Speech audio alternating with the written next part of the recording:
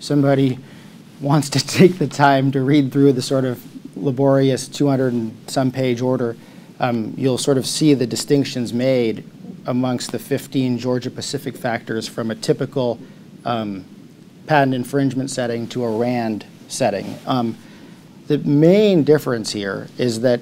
or at least one of the main differences here is that in a typical patent infringement setting, the patent owner or the patentee has a complete monopoly over the patent. They do not have to license the patent. In a RAND setting, the judge had decided that RAND, reasonable and non-discriminatory, meant that that the parties or the patent owner had to license the patent to anybody in the world, meaning there was no more monopoly power. And then the other part of this is that in the standard essential patent setting or in the RAND setting,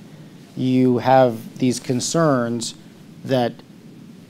one person needs to take a license. One implementer of the standard needs to take a license to all of these patents that are out there. So you have to consider the fact that if I'm an implementer taking a patent license to 1 or 2 or 3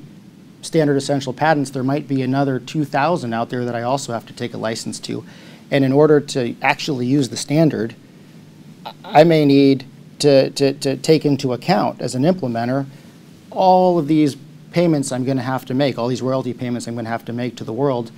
before I use the standard and still make a profit on the product that I'm trying to make.